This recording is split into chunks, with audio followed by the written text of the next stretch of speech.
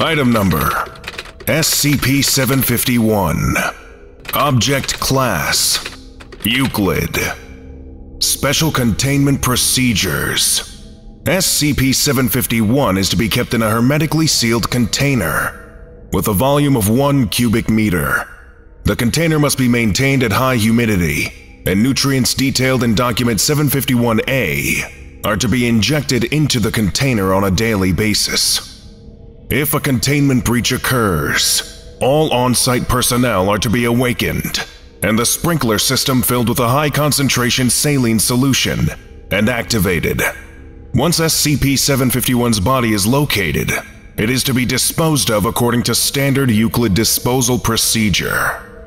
Description: SCP-751 is an amorphous parasite that feeds off of the organs of humans and other mammals. It weighs approximately 2 kilograms before infesting a host, and can weigh as little as 25% of this after reproduction. The majority of SCP-751's mass consists of an unknown substance with a gelatin-like consistency, with red veins running through it. Analysis has revealed that the veins contain a mix of blood from its progenitor's hosts, along with varying anesthetics and immunosuppressive drugs.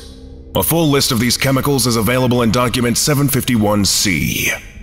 SCP-751 lives in damp environments such as freshwater bodies of water, swamps, rainforests, and sewers. It will leave these environments when in search of a host, traveling for a maximum of 12 hours before succumbing to dehydration. SCP-751 has been observed to move through sewer pipes, water lines, and across most terrains, with the notable exceptions of sand and bodies of salt water.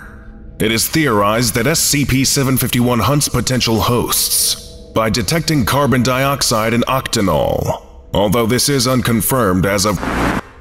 SCP-751 begins its feeding process by settling on top of a sleeping host's stomach region and begins to enter through the skin by osmosis.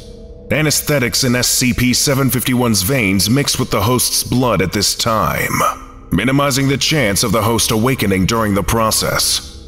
Once within the host's body, SCP-751 comes to rest inside the stomach, quickly shaping itself to line the gastric walls.